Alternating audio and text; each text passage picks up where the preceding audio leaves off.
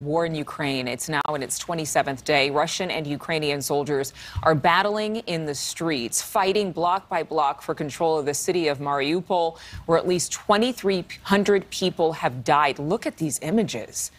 One witness claims 90% of the city is destroyed.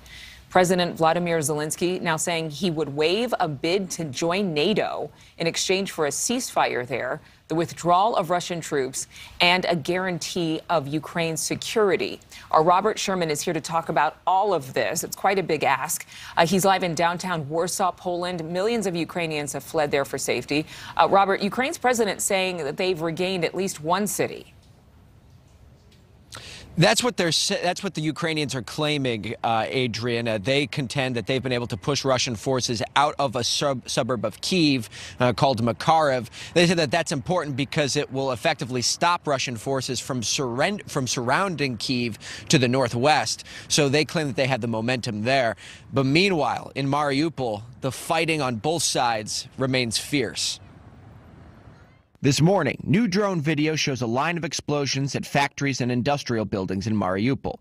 Ukrainian President Vladimir Zelensky warns the city is being reduced to ashes by Russian strikes. Ukraine is concentrating its evacuation efforts in Mariupol, but there's no new deal to open a safe corridor for civilians. Defense officials from the United States and its allies agree Russia is losing more men and equipment to guerrilla-style attacks. Ukraine's hit-and-run tactics and ambushes have been disproportionately killing Russia's special forces and other highly trained groups. This morning, we're also getting a new view of the destruction from up above. One new satellite image shows white smoke rising from multiple fires in Mariupol. Another shows multiple apartment buildings burning and throwing smoke into the air. The reality on the ground is hard to confirm independently, as Mariupol has mostly been cut off from the outside world. However, Ukraine says its forces continue to defend the city. In Kherson, the first major city to fall to the Russians, residents can be heard chanting, "Go home," before troops throw stun grenades and fire into the air to clear the resistance out. Peace talks continue between Ukraine and Russia. Overnight, Ukraine's President Zelensky took a step forward, saying he would be willing to drop a request to join NATO if Russia withdrew and guaranteed Ukraine's security. Also in his nightly address, Zelensky addressed the death of a 96-year-old Holocaust survivor in Kharkiv. The Buchenwald Concentration Camp Memorial Institute shared these photos of Boris Romanchenko. He survived Buchenwald and 2 other concentration camps. He was killed in an artillery strike. Meanwhile, more than 3.5 million refugees continue to pour into other European countries.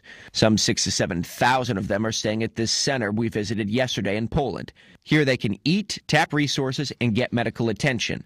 It's about as good as it gets in these uncertain times. We are so grateful because there's everything we need. We have food, we have medical care. Everything is good here. Thank you to other countries for helping us.